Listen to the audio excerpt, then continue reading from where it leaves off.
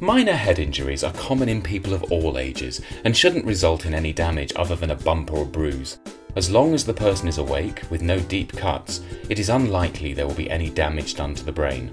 Sometimes, other symptoms such as bruising or swelling, feeling sick, being a bit dizzy or having a headache may occur as a result of a minor head injury. If you or your child experience these mild symptoms after a knock, bump or blow to the head, you won't require any specific treatment. When recovering from a minor head injury, it's important you have someone to keep an eye on you within the first 48 hours and that you stay close to a telephone and get plenty of rest. Painkillers such as paracetamol can help if you have a headache. This advice is also the same for children too. Recovery from a head injury differs for various people and depends on the severity. But until you start to feel normal again, there are a number of things you shouldn't do, like take any aspirin or sleeping pills, drink any alcohol, play any contact sport, drive a car, or operate any machinery.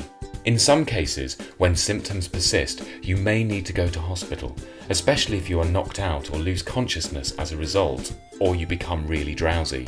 In addition, if symptoms such as difficulty speaking, blurred vision, loss of balance, confusion, fits, vomiting or a headache that gets worse start to take effect, then you should also seek medical attention straight away. A lot of these symptoms will be the same for children too, especially if they have a significant bump on their head. There are plenty of services available where you can be seen quickly and conveniently, so think about it and choose the right care.